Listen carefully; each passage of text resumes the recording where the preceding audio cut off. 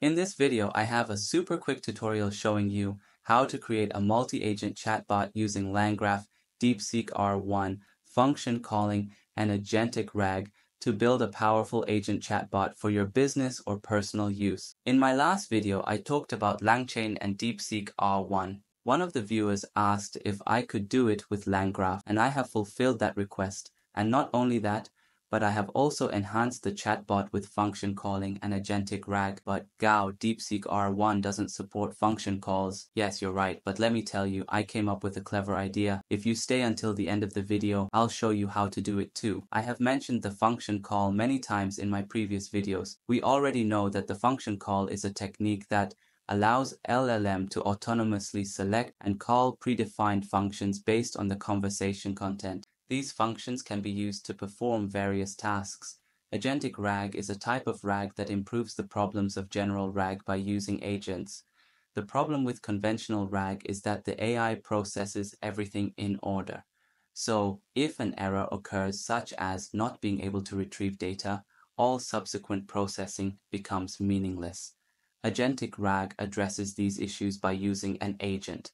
The agent not only chooses the tool to go to, but also allows for thought loops, so it can loop through multiple processes until it gets the information it needs and meets the user's expectations. So, let me give you a quick demo of a live chatbot to show you what I mean. We have two different databases, research and development, where we can get our answers. I have created some example questions that you can test. Let me enter the question. What is the status of Project A?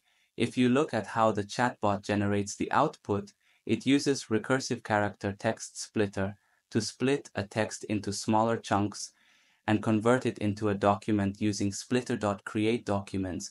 These documents were stored as vector embeddings in ChromaDB for efficient similarity search.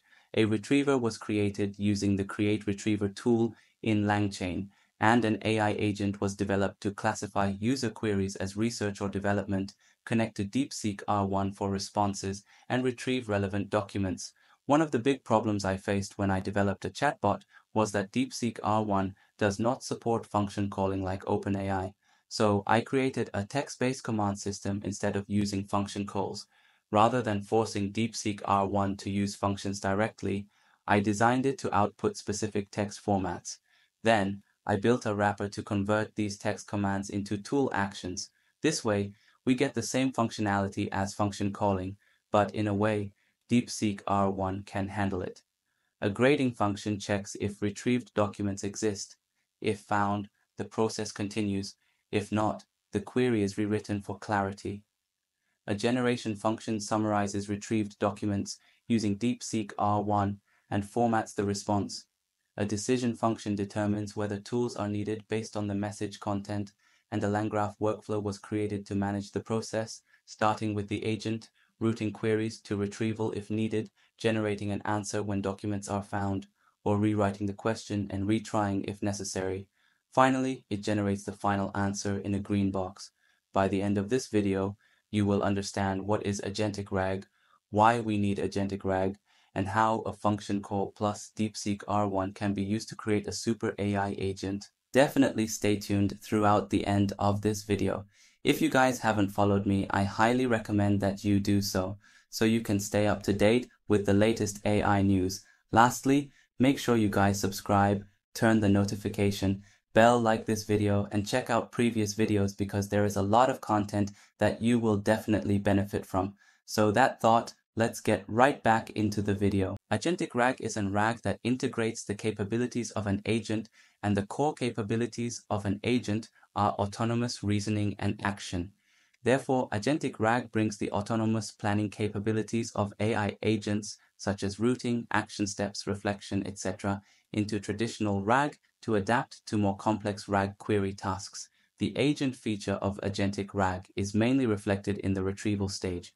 Compared to the retrieval process in traditional RAG, Agentic RAG is more capable of deciding whether to search, choosing which search engine to use, evaluating the retrieved context, and deciding whether to research, and determining whether to use external tools.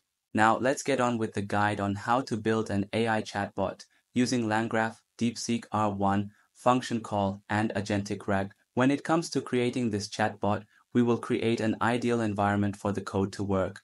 We need to install the necessary Python libraries. For this, we will do a pip install of the libraries below.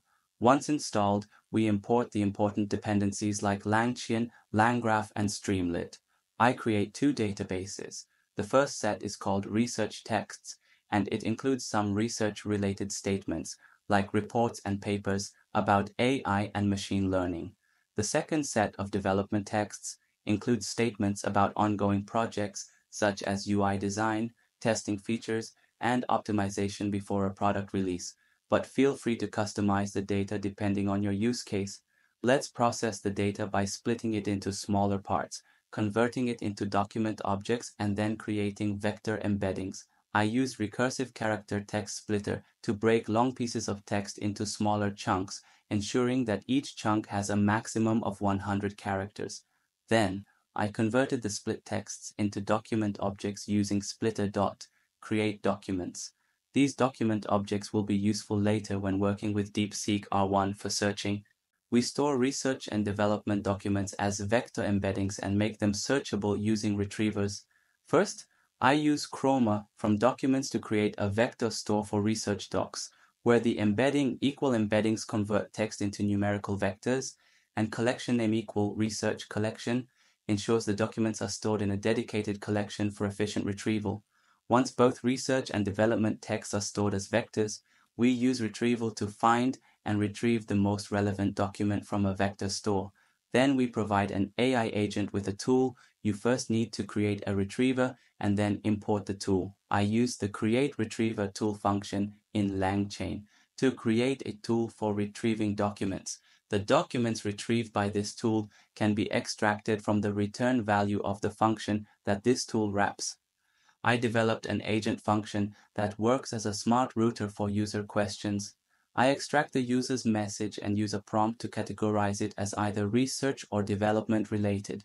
I connect to DeepSeek-R1 with a temperature of 0.7 for balanced responses. When the API responds, I check if it's a research or development query, then use the appropriate retriever to find relevant documents.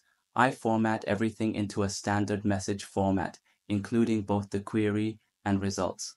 If it doesn't fit either category, I return a direct answer. Think of it as a traffic controller, directing questions to the right database for the best answers.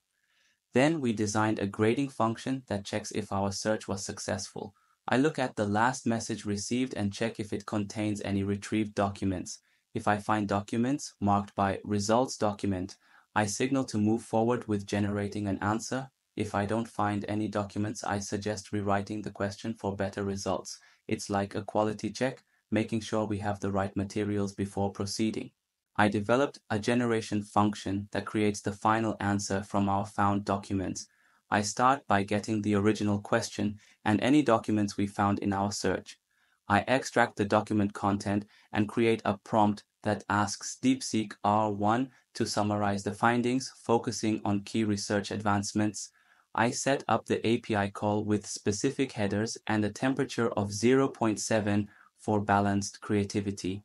Once I get a response, I format it into a user-friendly message. If something goes wrong with the API call, it lets you know about the error. Then I designed a rewrite function that helps improve unclear questions. I take the original question and ask DeepSeek-R1 to make it more specific and clearer.